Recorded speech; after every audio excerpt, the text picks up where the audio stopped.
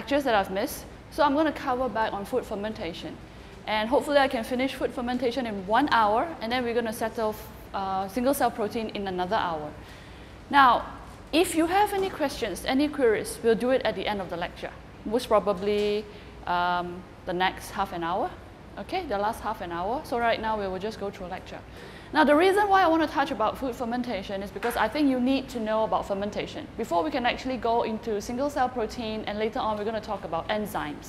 If you do not have the basis for fermentation itself, then you may have problems understanding it later. And I don't know if you're reading on your own, even if you're asking me questions and discussion, I don't know how much you know. So it's better that I cover it. So food fermentation as an introduction. Now let's compare fermentation with respiration. Everyone knows respiration is what we go through every day, right? We are breathing. Now fermentation is a little bit different from respiration. Now just for a comparison, respiration we need oxygen. Fermentation, most of the time, we don't. There are selective cases, but we're not going to talk about that. We're just going to talk about the general trend. Now, if we look at respiration, we will be looking at the Krebs cycle, and we will be looking at electrons transfer. I hope you still remember basic biology, the one you did in pre-uni courses. So for fermentation, we do not go through all this. We don't need a Krebs cycle. We don't have electron transfer. But despite not having electron transfer, it doesn't mean there is no energy transfer. There is still energy transfer in terms of our ATPs, okay? So it produces only very small amount of energy, ATP. So 1 or 2 molecules from each starting material. Now what we mean by starting material is the fermentation substrate. And in most cases, fermentation substrates will be sugars. Now before we go on into fermentation, I wanted to also introduce you to 2 terms, catabolism and anabolism. I hope you still remember this. Well, catabolism is actually, in simpler terms, the process of breaking things. Anabolism is the opposite. It's the process of building things. So fermentation involves both catabolism and anabolism. Now, catabolism, very frequently we have complex molecules, starch, polysaccharides, lipids. Now, during the hydrolysis or breaking processes, it will also release some heat. And what is generated? Simple molecules. Polysaccharides, hydrolyzed to sugars. Proteins, hydrolyzed to peptides or amino acids. Fats, hydrolyzed maybe to fatty acids. So for fermentation, catabolism is very important because in most instances, cells cannot completely digest all the big molecules, macromolecules. They have to hydrolyze that first to smaller molecules, then they use the smaller molecules for something else. So they do go through catabolism. After that, anabolism will take place. Oh, so catabolism involves the production of energy in terms of ATP. Now, anabolism is the process of building something. So if we need to build something, we need to have energy. So the energy that was released from catabolism will actually be used by anabolic processes to actually build back complex structures. Now, why would we need to build complex structures? All cells have basically the same function. They need to live. They need to have activities. Just like any living matters, just like human beings, we need to live, we need to have activities, so we need the energy. Now they need the energy to convert all these small molecules, may it be fatty acids, peptides, amino acid, or simple sugars. They need it for their living processes, to generate structures for the cell membrane, for example, to generate activities so that they can produce metabolites. Metabolites are the byproducts of the fermentation, okay? So that is the anabolic processes. And from here, heat is also released. So for fermentation, I hope you understand the concept. It generates ATP. It does involve catabolism, anabolism. So both ATP that are generated can be reused for cell activities, okay? I hope that you are clear for that. Now, fermentation in food can occur very naturally. If we have, let's say, nasi lemak in an open air condition, and assuming there's contamination, which means there are other cells that actually contaminated our food. Fermentation will also take place because those cells, whatever, it can be bacteria or fungal, they can live on our food, taking food matrix as a substrate, and they will release metabolite. And very frequently, their metabolite will cause undesired properties in food fermentation. So when we talk about food fermentation, even in your presentation, you will be talking about all the good aspects, right? I hope you will cover some bad aspects too. What happens if your food products are contaminated? Because all your foods will be different. You will have very different matrices. And obviously, the contamination and the end product of the fermentation, will that be the same? Will it be the same for each different food product and food matrix? No, it won't be. So I hope you can cover some some possibilities. If contamination happened to your food product, fermentation happens, what happened to your food product? Now let's look at some example. Vinegar and wine. Wine is an alcoholic beverage, but vinegar can also be present. Later on, when I talk about food fermentation, you will see that in order to produce vinegary substances, such as acetic acid. You know vinegar? Basically acetic acid. Acetic acid can be produced from alcohol. So wine has abundant alcohol content. So certain microorganisms can use that alcohol to turn it to vinegar. So do you want wine with vinegar? No. That will be an undesired property. Then we talk about proteolysis, the breakdown of proteins. Now, breaking down of proteins later, as we cover in single-cell protein, we will be looking at all the different profiles of different amino acids. That will be an interesting topic. So proteolysis produce peptides, produce amino acids, and what happens to the amino acids? Some of them are bitter. You don't want those things to occur in your foods. Then lipolysis, the breakdown of lipids. Have you heard of lipid oxidation? Yes. Now, long-chain lipid, especially the very saturated one, are less prone to lipolysis. Those unsaturated ones are very prone to lipolysis. And if we were to chop off longer chains of fats and lipids to shorter chains of fatty acids, it will generate even more higher probability of lipolysis. Now, that will actually contribute to a lot of lipid oxidation. So we don't want that because food, especially fatty foods, will become rancid. You know rancid? Tengik, okay? Now toxins, of course, some microorganisms produce toxin during fermentation. Now toxin, as covered by the first lecture on different types of microorganisms, the difference between bacteria and pathogens, right? Not all bacteria are pathogens. Some are just food spoilage bacteria. They spoil the food. You can see it. Your food structure change. There are other bacteria that do not cause structural changes. They quietly live inside, produce toxin, and we don't even see the bacteria. But when we consume that food, the toxin will actually have intoxication effects on us. So that is actually a very problematic, a huge issue in food technology and also food fields. Then we have odd colors, of course. When we have fermented food, different products are degraded, and depending on the products, some of it are more prone to enzyme activities.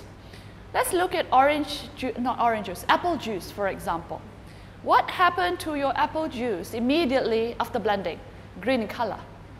You leave it, forgotten to drink about that for another half an hour. What happens to your apple juice? It turns to brown. Does that mean your apple juice is spoiled? No. Your apple juice is not spoiled. Well, at that moment, I hope, not spoiled, not microbially spoiled. But what it means is that enzyme activities occur, and it changes the color from green to brown. So we have a browning effect. Now, how come that does not happen in the original apple fruit? Yes, there's a skin layer, it's protected. So enzyme activities is less because enzyme could not penetrate. Enzyme could not penetrate, oxygen could not penetrate, and enzymes inside the apple could not react openly. But if you blend the apple juice is explored, enzymes inside are explored, and upon presence of oxygen, they react. So browning activities occur. So all these odd colors will also occur for fermentation. Then odd odors. Now this is very common for food spoilage. Once you smell something funny, you know your food is spoiled, right? Off flavors. Off flavors can happen in various types of categories. Off flavors can happen because of the production of different metabolites, right? If too much acids are produced, obviously your food will taste sourish. So that's one type of off flavor. Another type of off flavor is because of fermentation. So a lot of other larger molecules are hydrolyzed, right, to smaller molecules. Now these smaller molecules can also react among themselves and form new substances. So that will also cause off flavors. So many categories that can occur. Now these are what we call the undesired properties. We don't want that to happen during food fermentation. That is why we try to control food fermentation. So we're going to look at some challenges later. Now, what are the purposes of food fermentation? So fermentation in food can cause food spoilage, but that is not what we want. What we want are these. We want to preserve food, food preservation, right? Which is why we have sauerkraut, we have pickles. Those are very long shelf life foods, and those are fermented foods, just like kimchi. You can keep for ages. Acid production, and very often fermentation produces acid. So acid actually lowers the pH. And once pH are lowered, a lot of microorganisms cannot live in there because it's too acidic for them, okay? And then reduction of energy. So catabolism, anabolism happens, so energy transfer happens, yes, cycle. Now, increased nutrient density. Fermentation actually does increase nutrient density. That is because all these larger macromolecules, what happens to them is that once they are hydrolyzed, they become a pool of a large pool of smaller molecules. And these are actually nutrients to our microorganisms, may it be bacteria or fungus. So complex nutrients are turned into simpler ones. And they can also break down plant structures, just like kimchi and sauerkraut. The original structure of the plant has been changed throughout fermentation. We're going to look at that later. Synthesize vitamins. Some microorganisms, during fermentation, they produce vitamins. Actually, not just vitamins. They can also produce some micro elements, micro minerals. Okay, so that kind of things can happen. Now, in food fermentation, there are three very huge categories of food fermentation: the acids and the alcohol. And the acids, we have lactic acid, we have acetic acid. But does that mean that these are the only three types of food fermentation? No. Later I will touch on a few more smaller categories, but the larger ones are these. And the acids one are the largest because that's what we want. We want acids to preserve food. Now, lactic acid fermentation will also be separated into two: homofermentation and heterofermentation. We're going to look at that later, okay? Now, lactic acid fermentation. Now, before lactic acid fermentation could occur, we will have the process called glycolysis. Any idea what glycolysis means? Breakdown of glucose. Yes, breakdown of glucose. Now, bear in mind that, yes, for fermentation, we use glucose as a model because glucose is the simplest sugar. That can be utilized by most cells, I would say. Fungus or bacteria or yeast, most cells can utilize glucose. But can glucose appear in the food matrix freely? No. Sometimes yes, most of the time no. Most of the time it will come from other complex polysaccharides. And there will be other microorganisms that could actually hydrolyze that complex polysaccharide and turn that into simpler sugars, such as glucose. Now, one molecule of glucose during glycolysis is broken into half, broken into two molecules, making two molecules of pyruvic acid. Now, this process is anaerobic. We do not need oxygen. But glycolysis releases energy. But before it can actually release energy, it needs energy. It needs actually 2 moles of ATPs. And after the end of glycolysis, it releases 4 moles of ATP. So the net reaction ATP is actually only 2 moles of ATP. Now let's look at the thing. Okay, now if there is no oxygen present after glycolysis, fermentation occurs. So glycolysis happens first. So those microorganisms should have the enzymes to actually break down glucose and so on. Now after that, from pyruvate or pyruvic acid, what happens? Sugar is converted almost entirely to lactic acid during lactic acid fermentation. So in many cells, pyruvic acid will actually accumulate in the cells, but they can actually be converted into lactic acid later as well. So let's look at the reaction. Now 1 mole of glucose actually separated into 2 moles of pyruvic acid. And as you can see, they initially need 2 moles of ATP, but they also release 4 moles of ATP, so the net molecules of ATP is only 2 moles. Now from pyruvic acid, different types of reaction can occur. Pyruvic acid is actually the base for a lot of reactions.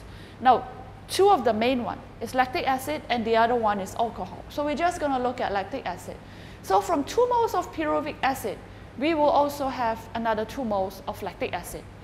So for homofermentation, which means nothing else are produced, only lactic acid are produced, 1 mole of glucose produces 2 moles of lactic acid. Okay? We're going to look at heterofermentation later. Now, let's look at pyruvic acid as a model, as I've mentioned just now. Depending on different microorganisms, lactic acid bacteria, what we call LAB. From the name lactic acid bacteria, you know they produce lactic acid. So these lactic acid bacteria will produce lactic acid from pyruvic acid. And there are, for example, Streptococcus, Lactobacillus, Lactococci, Leuconostoc, and so on. But if we look at yeast, Saccharomyces, they would not turn that into lactic acid. They would turn pyruvic or pyruvic acid into alcohol and carbon dioxide. If you look at Propionibacterium, from the name Propionibacterium, you know they produce propionic acid. So they all come from pyruvic acid. And Clostridium, Escherichia, Salmonella, Enterobacter. So all these will have a different profile of different metabolites. Now these are what we call metabolites, the products from cells. Okay? So bear in mind, glucose forming pyruvic acid not necessarily have to form lactic acid. It can form many other things depending on what cells we are using, what microorganisms are involved. Now this is why we call fermentation can sometimes be controlled. We can select the microorganism. We can control the end product. Now homolactic fermentation produces lactic acid only. Heterofermentation, as you can see the word hetero, it means it produces more than just lactic acid. It can produce other things. Now, for lactic acid bacteria, under heterofermentation conditions, they will produce lactic acid, they will also produce acetic acid, and they will produce carbon dioxide. Also, again, depending on microorganism, it can produce some other things other than acetic acid and carbon dioxide. Okay? But what I want to stress here is that it produces lactic acid and other compounds. So this is homofermentation. As you can see, 1 glucose, 2 lactic acid. Let's look at the application. Yogurt, we need that. If our yogurt tastes vinegary, tastes acetic acid, it may, in certain communities, it may be undesired. Certain people may like it, certain people may not. So certain communities may not like it. Cheese also has lactic acid, which is why certain cheese you can actually taste, sourish taste. And if you're involved in sensory evaluations, food students maybe, try using cheese as a sample. Try to figure out what are inside cheese, what sensory properties you manage to detect from cheeses, okay? Butter and sausages. Then we look at heterofermentation, like I've said, 1 mole of glucose forming 1 mole of lactic acid, 1 mole of ethanol, and 1 mole of carbon dioxide. So at the same time, of course, it produces ATP. And depending on microorganism again, very frequently lactic acid bacteria also produce acetic acid. So application, kefir. Kefir is a Middle Eastern cheese. Am I right? Middle Eastern cheese. Try it. We have a lot of Middle Eastern friends around us. Try talk to them. They might produce coffee in their own home. Okay. Now, next we're going to talk about acetic acid fermentation. So the biggest fermentation, just one of the biggest, largest, is lactic acid, because dairy industries are large, huge. Yogurt, cheeses, fermented milk drinks, those are dairy, and those involve lactic acid. Acetic acid is also huge, because acetic acid industries involve vinegar. And if you think that vinegar only involves for your cooking, that is very wrong. Later I will show some example of vinegary foods, okay?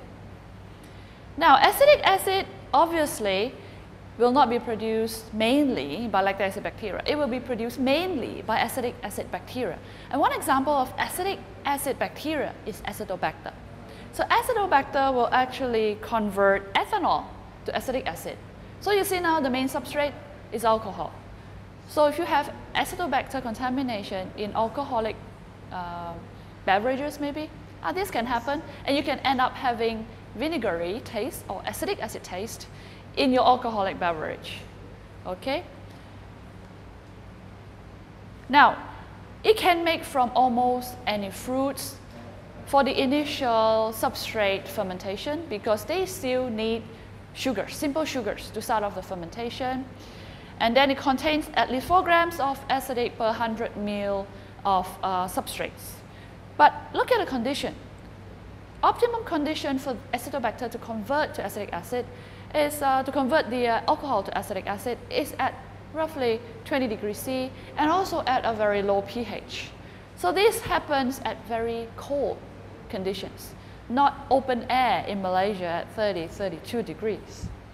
So it's an oxidative fermentation. Oxidative means oxygen is involved.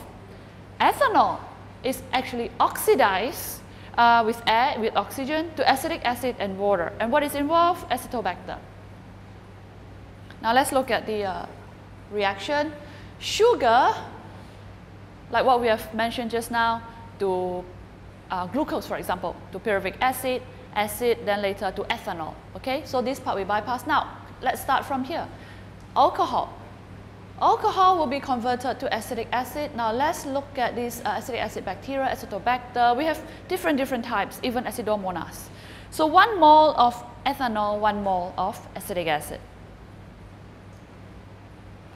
Now let's look at different types of vinegar. As I've mentioned, if we think about the vinegar that we use in our cooking, well, that's just one type.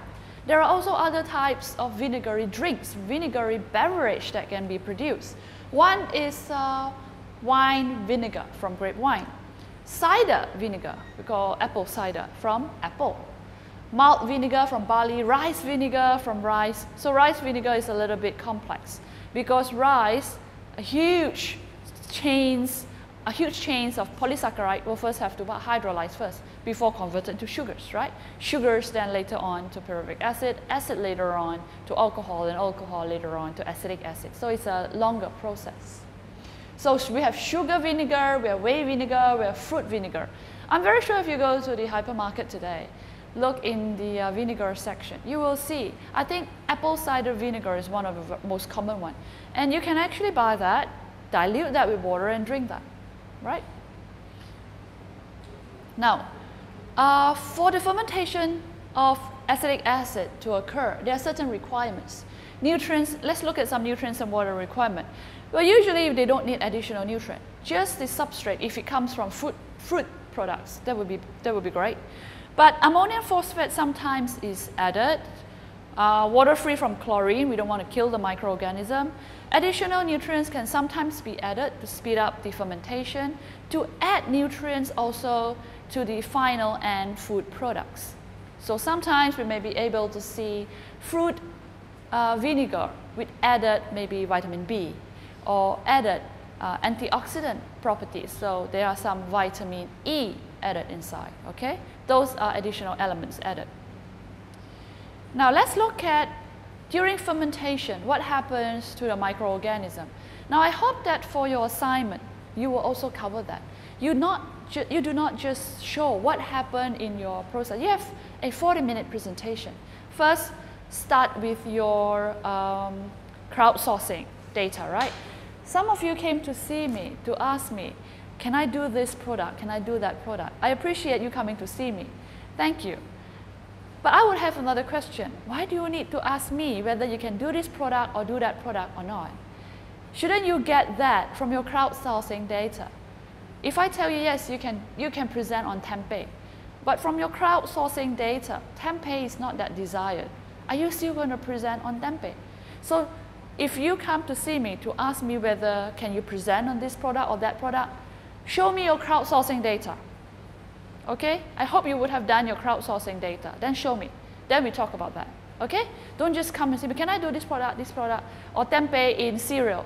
Crowdsourcing data. Okay? Show me. Now, back to this. Back to your presentation. So, you have got your crowdsourcing data. You have confirmed on your product. Then you're going to do your presentation on your product's fermentation. So how are you going to do that? You're just going to tell me, oh, I want to produce this product. I'm going to have this microorganism. And this is what happened during fermentation. How many moles of oxygen being produced? How many moles of metabolite being produced? Yes, you should tell that. But on the other hand, you should also tell me or present to us what happens during fermentation. Now let's look at acetic acid fermentation as an example. Now, lack of oxygen, the conversion of ethanol to acetic acid has to happen in the presence of oxygen, right? It's an aerobic process. So if there is lack of oxygen throughout the process, what's going to happen to Acetobacter, the microorganism? Well, it can have significant cell damage. And due to that, the reaction may not occur in a desired manner. And thus, vinegar may not be produced at a high concentration. So your process is not optimum. So these are the kind of situation that you will have to explain during fermentation of your product. Another one, lack of ethanol. It can cause severe damage to the cells. Well, actually, in many instances, too high concentration of ethanol can also have damages to the cells. So we have always got to adjust. We have got to know what is the optimum concentration of ethanol needed by Acetobacter before it can convert that into acetic acid. If we give it a too low concentration or too high concentration, the cells are not going to live well. So it is not going to produce acetic acid well. So same for your product presentation. You can tell me your substrate is maybe lactic acid, and you convert lactic acid into something else. But too much lactic acid can also inhibit cellular growth, right? So that are the kind of parameters that you will have to present on, okay? So for your presentation, it's 20%, it's 40 minutes. Think thoroughly what to present. Think from all angles, okay? Now, another thing is changes in temperature. Now, if temperature were to be circulated or modified too quickly, drastic changes of temperature, cells also could not cope.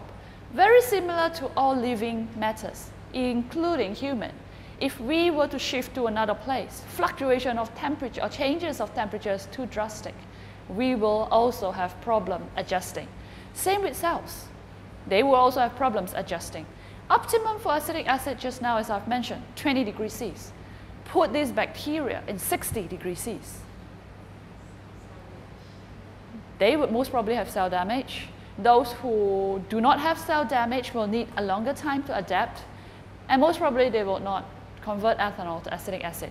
They will just survive and live, will not produce metabolite. And over-oxidation, yes, we need oxygen for the process, am I right? Too much oxygen, what happens? Undesired oxidation to carbon dioxide. So you will have too much carbon dioxide during fermentation. So that all these will actually affect growth rate, affect production of metabolite. And in this case, the metabolite is acetic acid. Okay, we're going to talk about alcohol fermentation next. Now, for lactic acid fermentation, bacteria, mostly bacteria is involved, lactic acid bacteria. Acetic acid fermentation, and most of the time, is acetic acid bacteria. For alcohol fermentation, most of the time, it's yeast. Certain microorganisms can also produce alcohol, but the biggest producers in terms of food industries will be from yeast, okay? Now, yeast actually convert sugars to ethanol. Now, let's look at this. This is a cartoon. Barley converted to malt. Then we also have cornstarch. Now, all these are polysaccharide sources, right? Converted to simpler glucose through different stages of hydrolysis. After that, addition of yeast, and we're going to have fermentation occurring, and then end product is ethanol. Now, it's an anaerobic fermentation. So yeast, under aerobic condition, most of the time will not produce ethanol. We will have to induce the environment, induce the condition for the fermentation, for it to be under anaerobic condition, most probably flushing with carbon dioxide and things like that in the fermenter, to give it an anaerobic condition. Then yeast will convert sugars to ethanol. And during that, it also produces carbon dioxide. Now, what is ethyl alcohol? I hope you still remember your basic biochem. Ethyl alcohol. Methyl alcohol? Yes, ethyl alcohol is ethanol. Okay, now many of us will see this, but we don't realize this happening. Now let's look at this photo. What happens there? We have dough. Yes? Dough will rise because we add yeast inside. And inside the dough, it can be a little bit anaerobic, a little bit. Because of that, during dough fermentation, alcohol is actually produced. But that doesn't matter, because when we're baking the bread later, alcohol is evaporated, so that's okay. Now, do you expect that you just put the yeast inside and then the dough will rise immediately? Yes, sometimes it happens if we have very, very active yeast. But most of the time it won't. We have to wait. We have to wait for some time, because we have to wait for the yeast to utilize the substrate in the dough, in the starch, as sugars, as substrate. Then they start to produce carbon dioxide and also ethanol. That gas, the carbon dioxide gas, will actually cause dough to rise. So we see this from time to time. We just don't realize that. And this is also a very minute case of alcohol fermentation, because alcohol actually causes, it's a byproduct during this fermentation. But we don't worry too much about bread, because during, like I said, during baking process, ethanol is evaporated, okay? Now let's look at alcohol fermentation. We have 1 mole of glucose, and it will actually form 2 mole of ethanol, and also, I believe, 1 mole of carbon dioxide. Now let's look at the application. Wine, beer, vodka, those are all the normal ethanolic, alcoholic beverages. Of course, bread is also on the list, but we don't want alcohol in bread.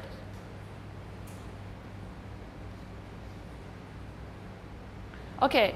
We have 2 examples here. One is sauerkraut and one is wine.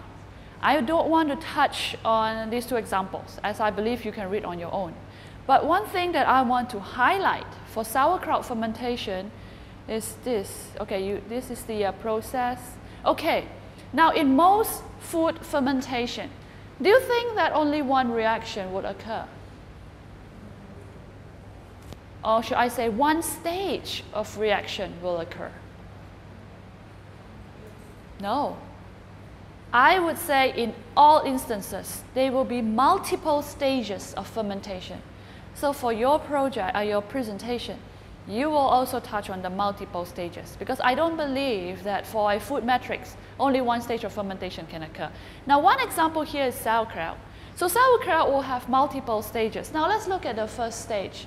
It is initiated by leuconostoc. Then the second stage is done by all the lactobacillus or pediococcus. So what happened is this. Now what happens in leuconostoc is that leuconostoc first dominated sauerkraut fermentation. Now during that, it produced gas. It grows rapidly. It produced lactic acid, acetic acid, and because of all these acids being produced, it reduces the pH. And once it reduces the pH, a lot of microorganisms that are not acidic tolerant will not be able to live. So it kind of eliminated a lot of microorganisms. Competitively, it competes with them, and they lose out. Leuconostoc wins. Leuconostoc continues to grow, and as it continues to produce acid, it creates an acidic environment. Who can live, or what microorganisms can live in an acidic environment? Now, this is an incidental microorganism, sometimes coliform and pseudomonas can occur, but that is a different story. Now, after that, because of the acidic environment, not many microorganisms can live. So once Leuconostoc has done its job, lactobacilli and microorganisms will take over. It will be the next stage of fermentation, next stage of dominant microorganism.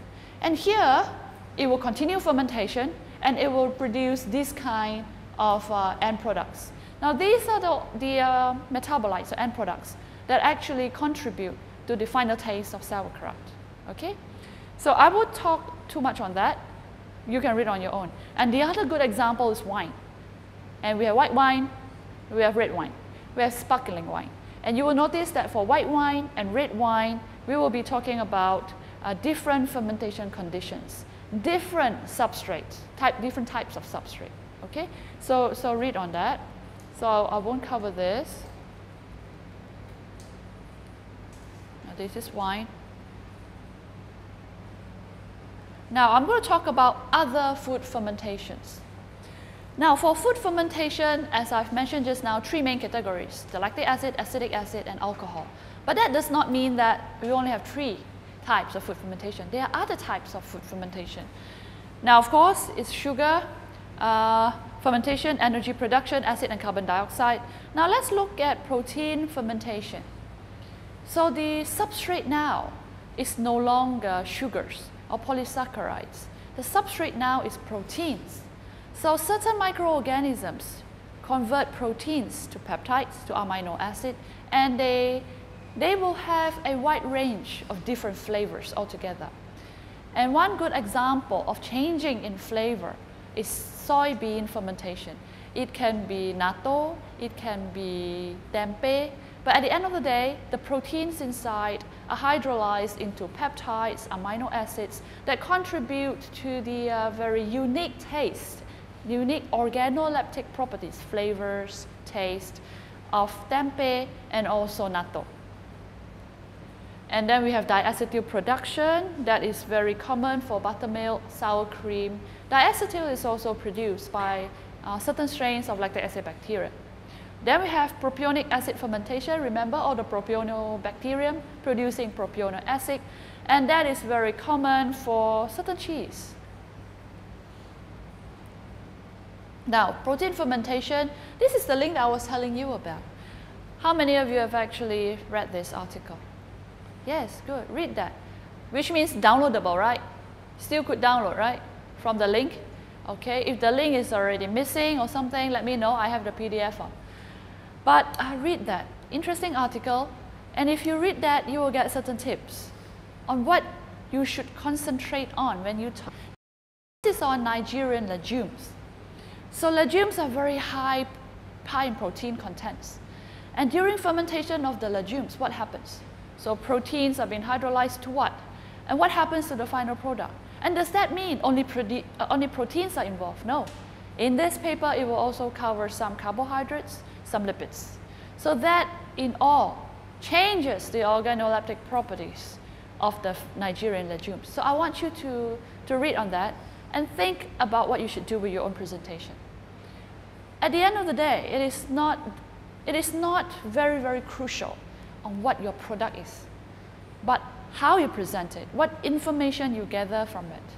If you, for example, you take a very common one like tempeh, if you can actually present it very well, what happens throughout fermentation inside tempeh, as what happens with the Nigerian legumes, then I would say you would have done a very good job, right? So the most important thing is you understand fermentation, food bioprocess. Okay, then we also have citric fermentation. Now, several species of LAB can actually ferment citrate to produce diacetyl. So now, the substrate is citrate. And from there, we produce diacetyl. Now, diacetyl will also contribute to some organoleptic properties of certain foods, such as sour cream. So sour cream, not just sourish, it also has a very distinct organoleptic property. You can actually smell it, taste it. So that is because from diacetyl. And then we have propionic fermentation. So Propionibacterium actually one of the main player in the production of these kind of cheeses, Swiss type cheese manufacturing. So I'm sure you would know different types of cheese have different flavor, not just flavor, different smell, texture, yes, organoleptic properties, all are different because of the different microorganisms that are involved. Okay, so all these are contributed by that. Now, some strains can ferment lactose. Now, lactose is not a simple sugar. It is not a simple sugar like glucose, where most microorganisms can utilize that. Strains that can ferment lactose need this enzyme called beta-galactosidase.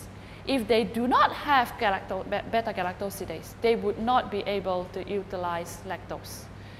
And one of the common names of beta-galactosidase is lactase.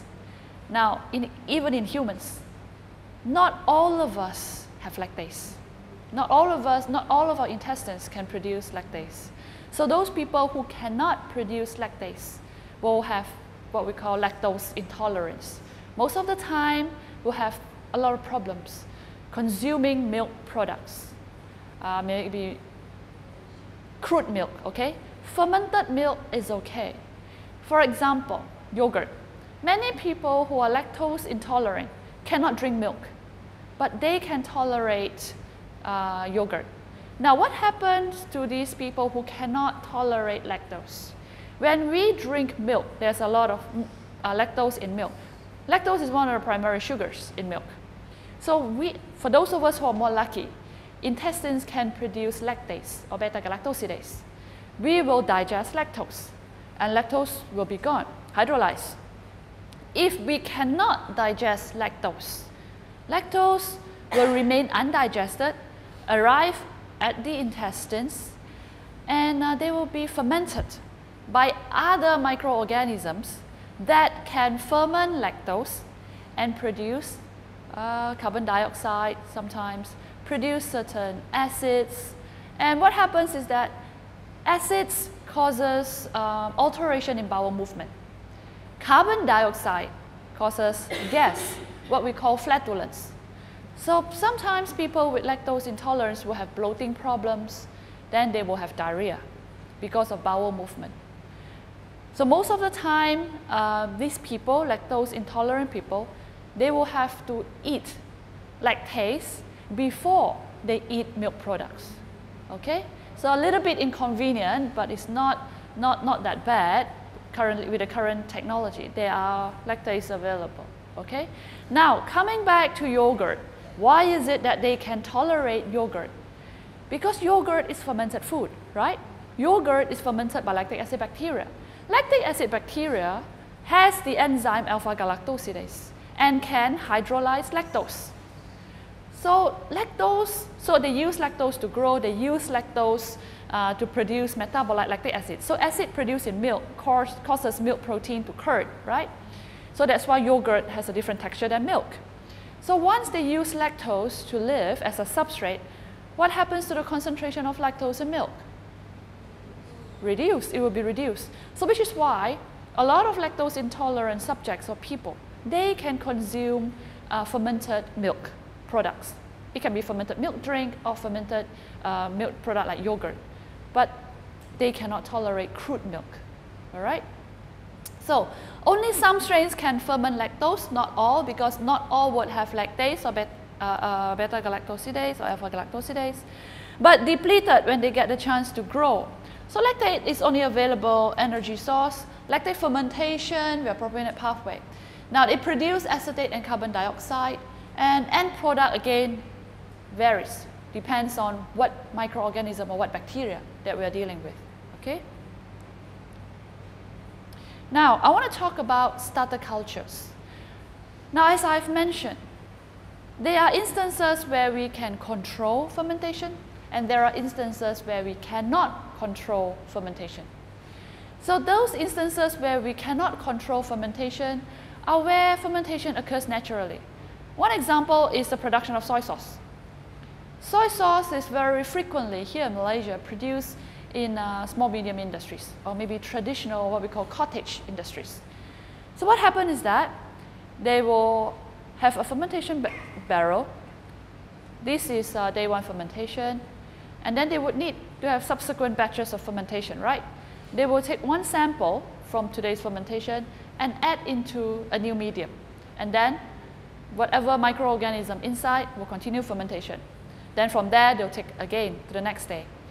So they continuously do that, but they do not know actually what microorganisms are inside.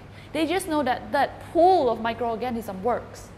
So that is the traditional, or what we call cottage industries. A lot of industries happen that way. Also in northern Malaysia, very famous is the Nipah beverage, right? Nipah Nira. Acetic acid, right? Is it acetic acid? I believe it is. Sourish. So that is also the same thing. When we talk about control fermentation, then we're talking about we need to add cultures inside fermentation for fermentation to occur. And whatever that we are adding inside, we know what they are, what microorganisms, and we know at what concentration. So we can control the fermentation. So for soy sauce making, for example, it's still controlled. They still know the temperature and all that, but they won't know what microorganism. Now think of it this way, if we were to have a very standardized quality of soy sauce, can we do that for the uncontrolled cottage fermentation? It's very hard to ensure that fermentation today and the fermentation next year is going to be exactly the same. We cannot be sure of that. But if we add in microorganisms for fermentation, then we can be sure that we can control the environment, we can control the strains and control the concentration. Okay? So when we add certain microorganisms inside fermentation, that's what we say we are adding in starter cultures. Okay?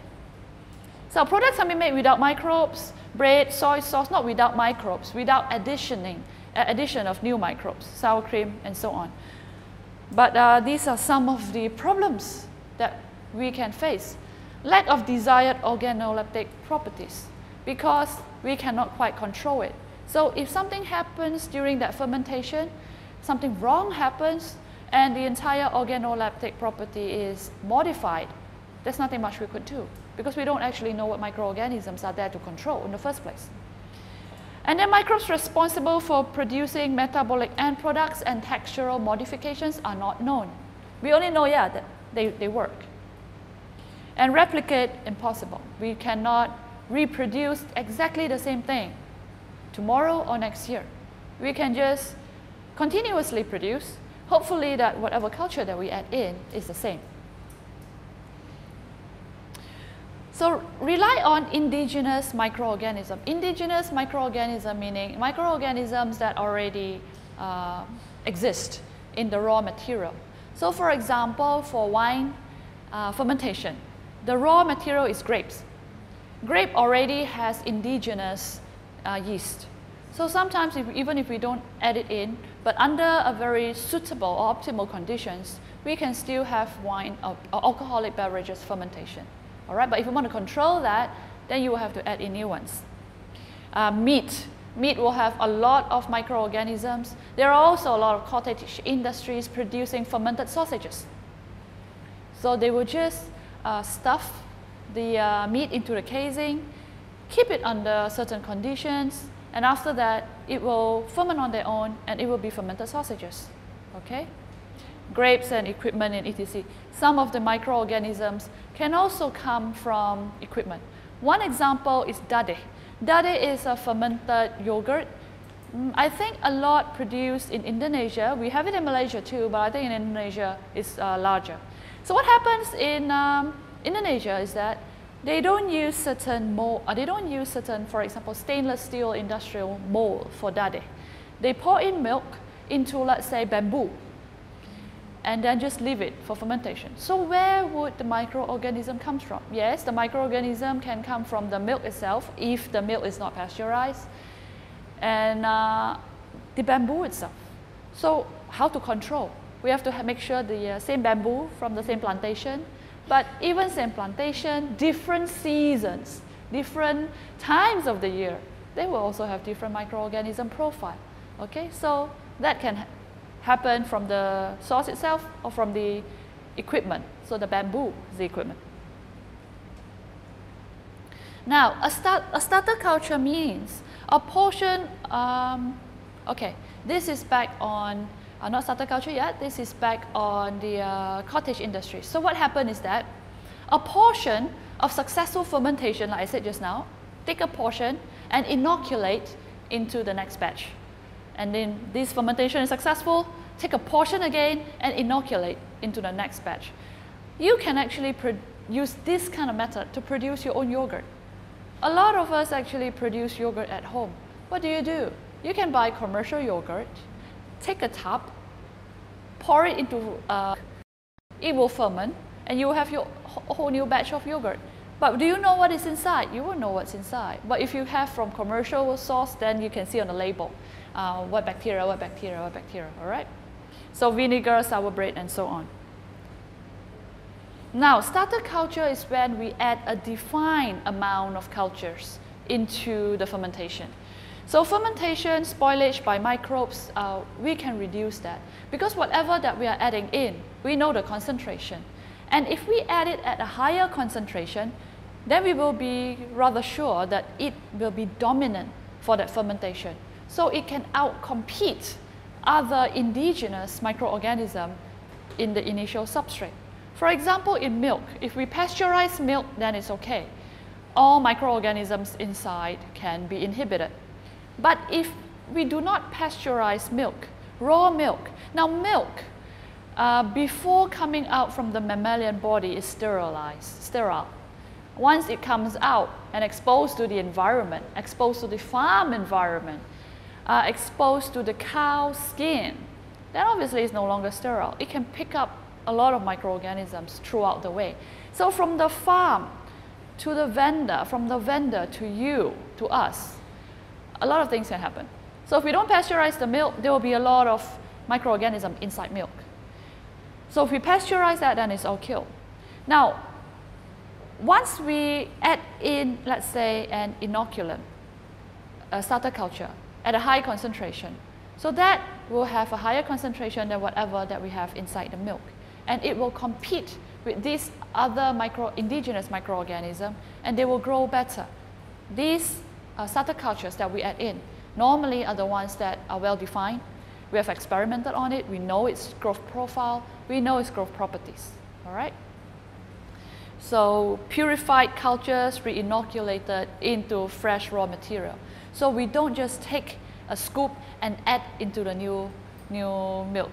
Purified culture means we know what cultures they are in pure form already. We isolate and regrow them. Okay?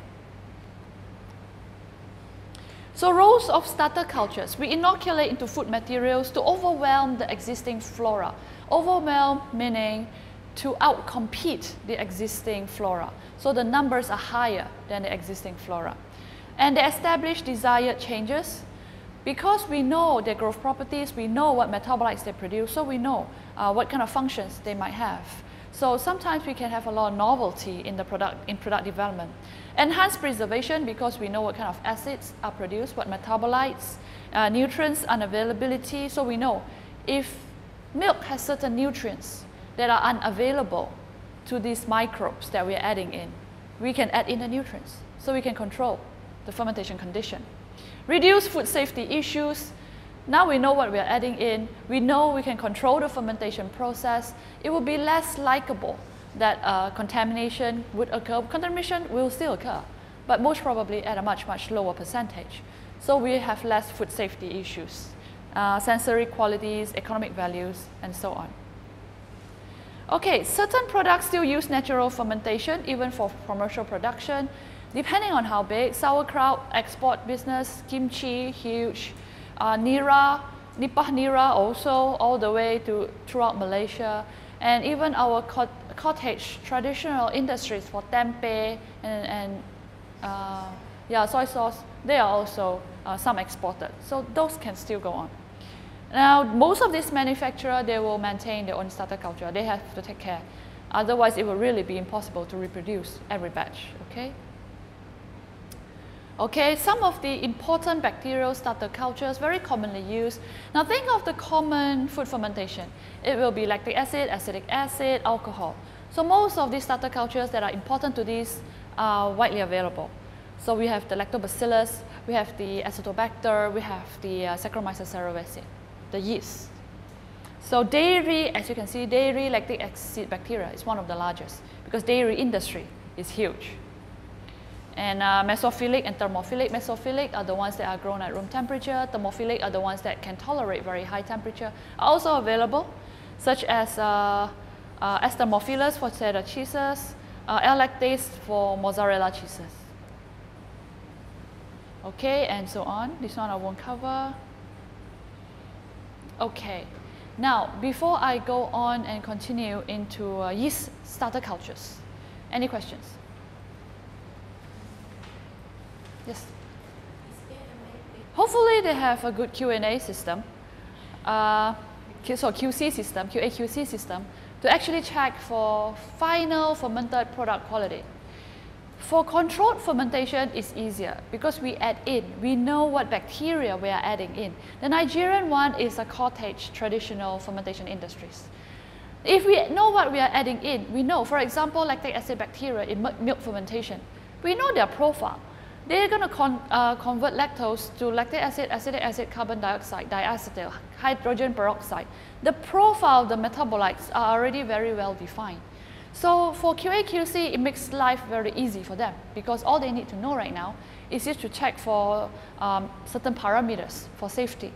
But for traditional, there are so many parameters of safety to cover because we really do not know what's going to happen. So for safety, from the safety perspective, starter cultures are very important. So if you want to, is there a method to check? Yes, depending on your product. So products that are very high, high in toxicity, for example, nuts, contamination can occur, then aflatoxin can be accumulated. You know those nuts that we eat every day, we just eat, right? Actually, many of those would actually have accumulated aflatoxin. So we don't know about that. So if we are exporting that, one of the main criteria to check for aflatoxin content. So depending on the product and depending on what fermentation that goes on, all right? I want to show you a video of the indigenous microorganism inside, right? Yes. Okay, for example, if certain substrate, initial substrate can be heat treated, that would be easier. Because once you go through heat treatment, then the indigenous microflora are gone. But we have to make sure that the heat treatment does not change the organoleptic of the food material itself. So I think if you read on sauerkraut or wine, I have that. So for wine especially, it uses sulfite treatment because they don't want to use heat treatment. They don't want to kill off the organoleptic properties of wine. So read on that. Now, for example, for milk, milk can be pasteurized. So yes, so it eliminates a lot of the microorganism. I hope you can hear this. I hope the sound is okay. Just a very short video. Perfect beer. What a concept. All the basic ingredients of beer haven't changed much since ancient Egyptian times. Modern beers come from 7 essential process sites.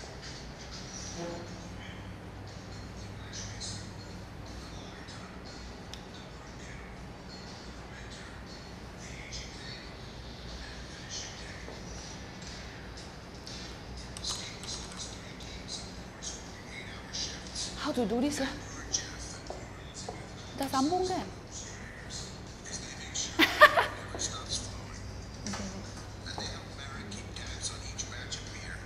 Wait lah, wait. Terima kasih.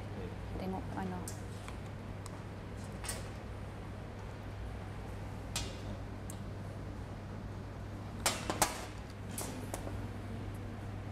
yang satu. Earplug ya? Wait, let's just try. I think we start again, yeah? Perfect beer. What a concept.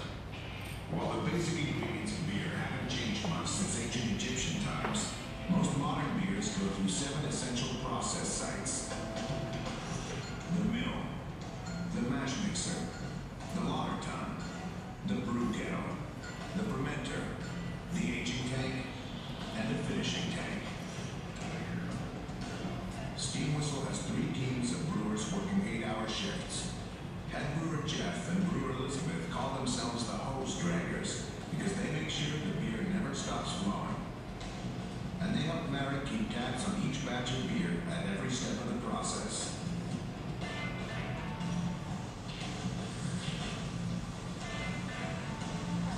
Most beer is made from malted barley. Malted barley? What's that about? The barley kernels are usually soaked in water for 3 days so they'll germinate, which is then halted by dry roasting. At that very specific point, the barley is just the right amount of moisture and the right amount of protein, and must be no smaller than 2.5 millimeters. Pretty particular requirements. Only very large breweries malt their own barley. Most receive it already malted. Milling the malt is the first step in the brewing process. In the mill, the malted barley grains are cracked. Cracking the outer shell of the malt helps release the starch from inside the grain. Jeff Pearson will make sure the cracked malt is mixed properly in the next step. The mash mixer. This is where we introduce the dry grain to the very wet water. And what happens is it goes in and it forms what looks like a porridge.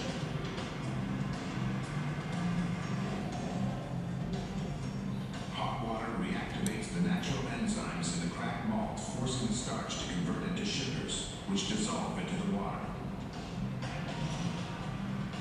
The brew then goes to the third step, the lauter tun. In the lauter tun, which is similar to a colander, the mash is strained and a clear sugary liquid called wort drips into the bottom of the tank.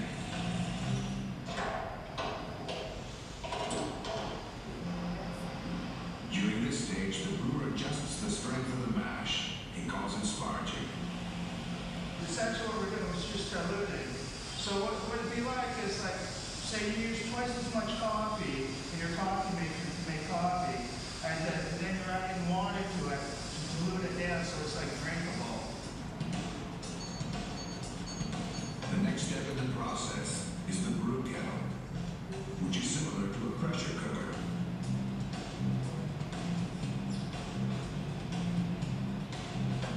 Here, the wort is carefully brought to a steaming boil.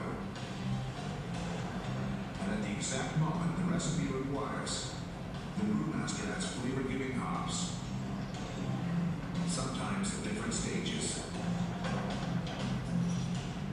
Compressed into pellets, hops don't look like much, but they're the stars of the beer recipe.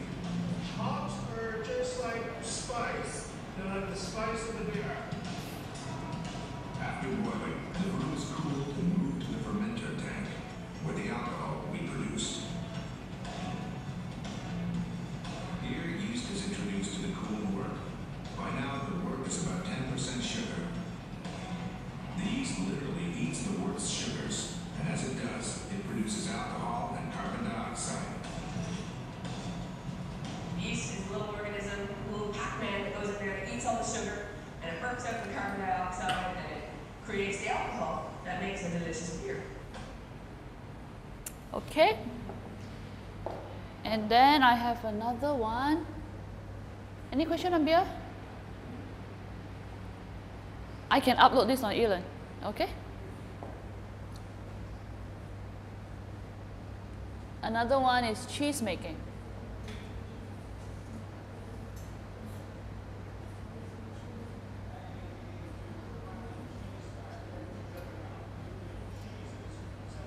They still are.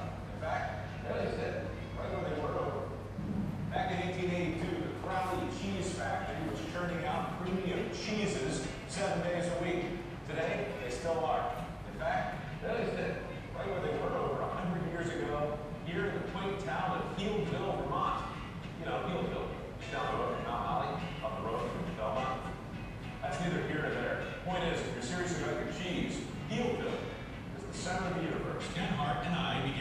cheese by cleaning the tank and pouring the milk. There you go. Then came steaming the milk, heat it up, and the waiting. At this point in the cheese making process, we wait for the milk to reach exactly 70 degrees Fahrenheit. During this critical time, there is virtually nothing to do. It would help for us the molds. Do a dirty job, Cindy? No. I'll pass on.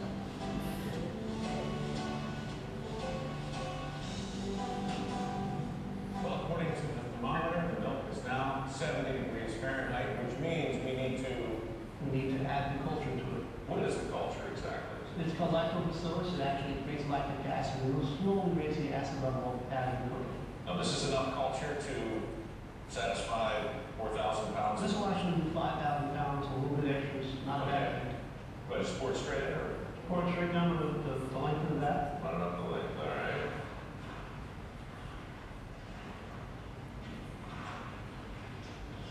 There we go. So now we're just basically mixing Mixing the it. culture. Yes. I've never raked milk before. Awesome. The perfect storm. Whoops. Oh dear. Today's doing I slow down just a little. Oh my goodness. Everybody's Now it's a good. perfect storm. All right, there we go. I think the milk is raked. At this point in the cheese making process, we're waiting for the milk to heat up to 90 degrees Fahrenheit, at which point another ingredient will be added. During this critical time, there is virtually nothing to do. The milk is now at 90 degrees. Time to add a new ingredient. What is that new ingredient? Well, right now we're going to add rennet, which is the enzyme from a calf's stomach. What it's going to do is going to set that milk up to a custard-like state.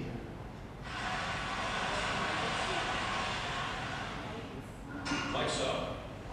So right now what's happening in here is this rennet that's just come face to face with all this milk, and it's immediately interacting with it, turning it into something chunky. Yep. So how long does it need to set at this point? And we'll set 40 minutes after this. 40 minutes. 40 minutes. So checking to see how the congealing is coming. Very well. Perfect. So if it doesn't stick to your fingers, it's basically ready. It's ready to go. Okay, and when you say go, what does that mean? That means we're going to cut. We're going to cut the cheese. We're going to cut the cheese. So this is the cheese knife. Looks like a cheese grater almost. These are plastic. Fish line. Fish line. Take it all the way down to the bottom and slide it across. So we're separating the curds from the whey, right? Right. This is the curd, basically the solid parts of the milk, and the whey, which is the liquid parts of the milk. And basically that's why you're doing a cut. You want to separate the solids from the liquids in the milk. At this point in the cheese making process, the curds have been cut, and the cheese has begun to cook. Now the temperature must be brought to 102 degrees Fahrenheit, and the contents of the vat continuously raked. During this critical time period, Ken will have absolutely nothing to do.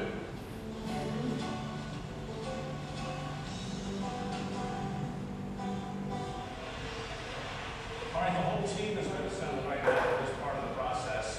This is Mark, and Mark, what's happening? The whole vat's being drained, right? Well, that's basically we're going to drain 3/4 of the whey, keep a quarter of the whey in the vat, and then what we're going to do is transfer all the curds and the remaining whey from this vat here into the curd sink. So the whey goes away and the curds go over there. Yes. After 4 hours, 11 minutes, and 23 seconds, we finally had something that resembled cheese. Got some whey to it. Now the race was on to keep the curds separated before the cheese was pressed. So the job here is to keep it broken up, right? We got it. All right. I mean, before we wanted it to congeal, now we don't. Now we want to break it up. All right. Breaking up the curds.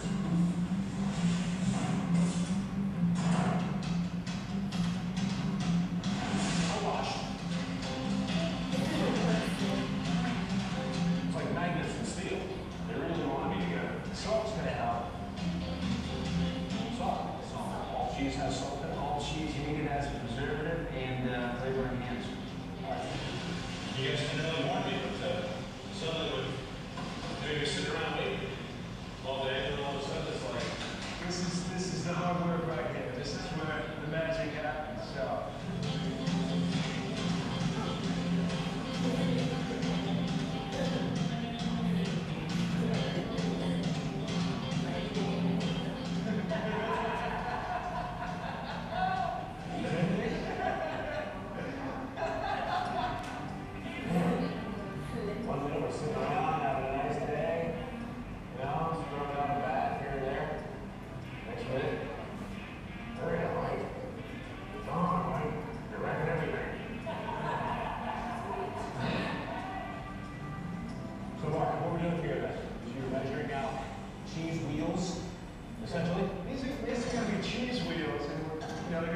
2.5 pounders. Right. The molds weigh 3 pounds. Right. And then we're going to put 3 pounds of curd in the molds as well. So we're basically going for a 6-pound weight right here. Instead of weighing cheese, I need to keep separating the curd. Otherwise, we'll go in great big giant clumps, and then Mark or Ken or Cynthia or somebody is going to give me a hard time about it. I'll just have to work twice as much. The final stage of cheese making involves this steam press, which will squeeze the remaining liquid out of 87 2.5-pound meals, 3 40-pound molds, and 1 25-pound mold. It's a lot of cheese, $3,000 worth to be exact. These are dummies, empty ones, to create the necessary dynamic tension in the press. I'll now turn the lever on the press. Behold, all the whey is being pressed out. Oh yeah. So the whey goes away. After hours of measuring, pouring, stirring, battling curds, waiting, and waiting some more, the result. A nearly completed wheel of Crowley Colby cheese. I say nearly because all it's missing is the wax. Mark's going to take care of that in a moment. Where are we now? In the drying room? In the drying room. How long does it take 2.5 pounds of cheese to dry before you can risk putting the wax on? I would say usually 3 or 4 days. And where is said application completed? That's the wax cauldron in the foyer. Yeah, we got paraffin and beeswax in there. It's about 220 degrees. Why do people seal the cheese in paraffin and beeswax? Well, you need a good sealer, so what it does is with the cheese, if you don't have wax, it's going to, create some mold. Right. So, we're making a cheddar type cheese here, so we don't want the blue cheese, so we need to seal it up pretty good. Okay. So, And then just grab the handles and put it in the wax cauldron for about 15 seconds. is that hot? It's hot. All right, going in. 1, 2, 3, 4, 5, 6, 7, 8, 9, 10, 11, 12, 13, 14. Let's do it. That's it, we're done. And then bring it out over to the left. Okay. And see, you can see those air bubbles? These are air bubbles right in here. Got it. Uh-huh. And then we got a paintbrush here, and just wax those guys, just sort of brush them out. We paint And each one. like so. Like so, a little bit more force. Okay. Be aggressive. Baby the cheese. Okay. And then another dip in the wax. Apply each time. Yeah, apply each time. Okay. Shampoo, rinse, repeat. Done. Again. And again. For how long? Just quick dip, flash dip. Little flash wax. Yeah, you got it. Just Wow. Sorry, Mark. yeah, that's it. Here we go. And it goes. Eliminating cheese. Well, there it is. My name, Crowley Cheese. We've been here for over 100 years. Chances are it'll be here 100 years from now. Making cheese the old-fashioned way. Curds, whey, and a little bit of help from Robert Crowley Jr. Okay.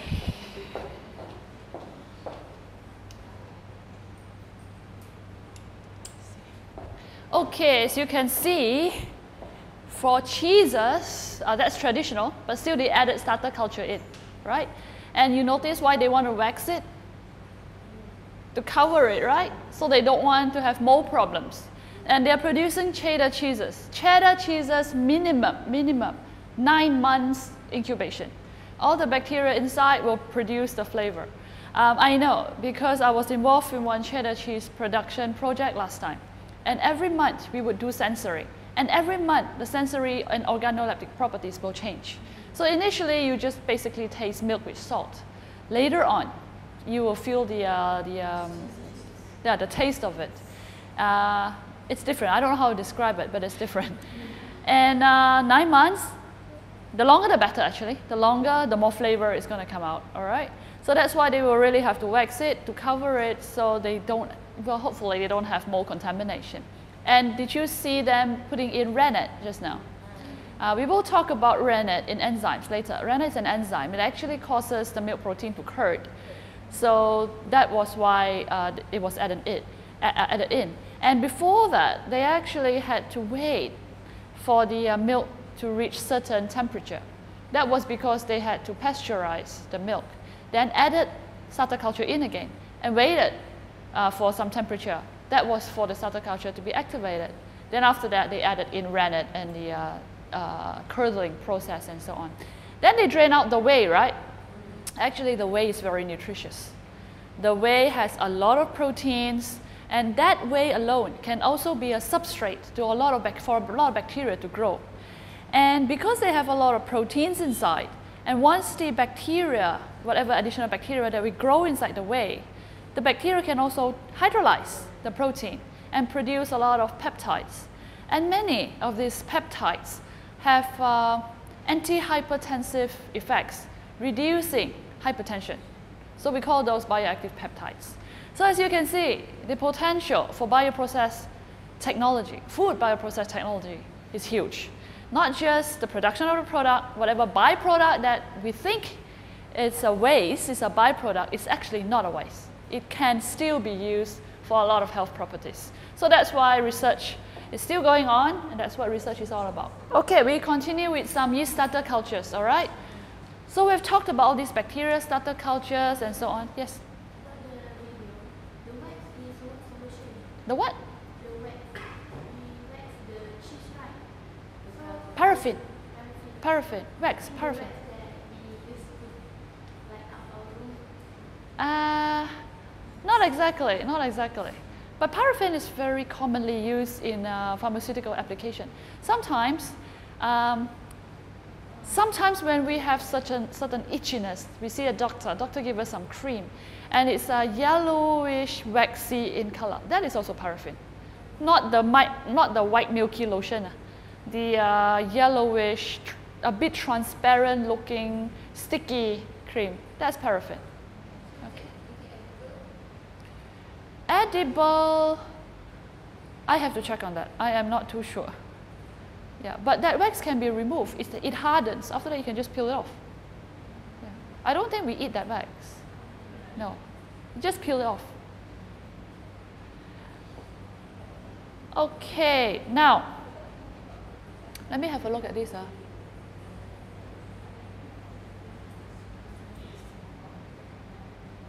Okay, just 2 more slides. Bear with me for a while before I go on to single cell protein. It's already 11:30. I didn't even know that. Yes. Cheese. That one may not be paraffin. Many of our fruits are actually protein biofilms. Those are edible. Just like there are some kind of sweets that I ate when I was a little girl. You don't have to peel off the thing. Just pop the whole thing in. It will melt. That is not wax. That one, I don't know if it's polysaccharide or protein. But many of the fruits, the apples that we are getting in, they are protein films, protein films. This wax, I don't think so. Yes, yes, that's edible, edible wax. Yeah. Can. Can. Even if you wash, it won't come out sometimes. Okay, any other questions before I go on? Can you all last till 12 o'clock? Or feel sleepy already?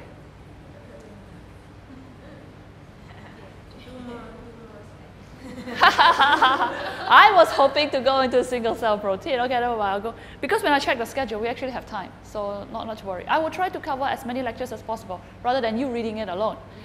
Okay, 2 more slides. Yeast starter culture. So we have all the bacteria starter culture for milk fermentation, cheese fermentation, cheese production. Now we have yeast starter cultures. Okay, bread manufacturers uses the largest amount of yeast. And as covered in the earlier lectures, for Malaysia, because when we add yeast starter culture in bread making, the yeast remains in the bread.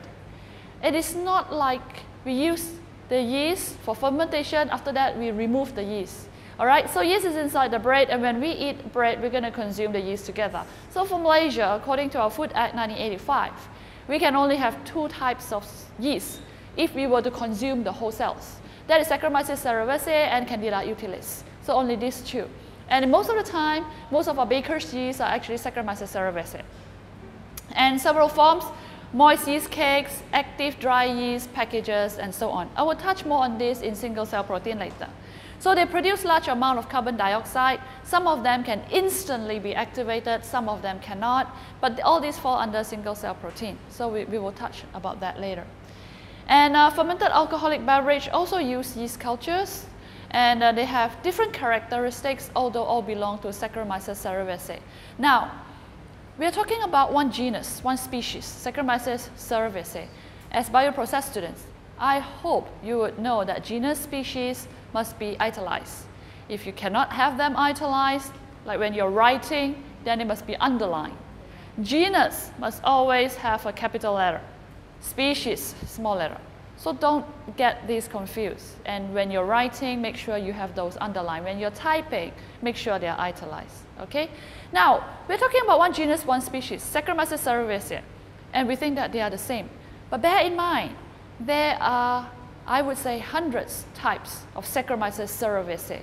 It can be Saccharomyces cerevisiae strain 1, Saccharomyces cerevisiae strain 2, and all different types of codes. If we were to check them for genomic makeup, they will be different. And because of that, they would have different characteristics. But because they share the same genus species, certain general characteristics are almost similar. So we are using it for fermentation. We have got to be very careful. Different strains can sometimes have very different characteristics, and they can give a very different organoleptic profile for the end food products. Okay? Then we have mold starter cultures. That is, for example, in cheese. The cheese that we saw in the video just now, it was kept in paraffin because they don't want mold contamination. But certain cheeses want mold. That's what we call moldy cheese. I have tried moldy cheese. Personally, there are certain ones that I cannot tolerate, like the blue vein cheese. You see cheese and they are bluish in color, looking like veins. That's why it's called blue vein cheese. So it's because of a fungus, a mold growing on it. And it's purposely done that way because they want to produce moldy cheese. And still fermentation still have to go on. You still have to have your mold inside and wait for it to ferment. But the characteristic, the organoleptic characteristic is very different compared to, for example, cheddar cheeses just now that was produced by bacteria. But depending on culture and tradition, some people can accept it. Of course, they love it and they eat it with cookies. For us, we like maybe tempoyak. Many other people will definitely not like tempoyak. So depending on culture and region and tradition. Okay, so certain traditions like that. Now, blue mold cheeses, they are made from this mold, Penicillium roquetti or Penicillium camemberti. That's why we have camemberti cheese, all right, from the name of the bacteria. And of course, we have soy-derived fermented foods as well. These are more famous in Asian region. Tempeh from the mold Rhizopus, natto, natto from bacteria, and soy sauce, miso, aspergillus, and so on. Okay, so those are all molds, mold fermentation, mold starter culture. Okay, that ends my lecture today. We will continue with Q&A then. Okay.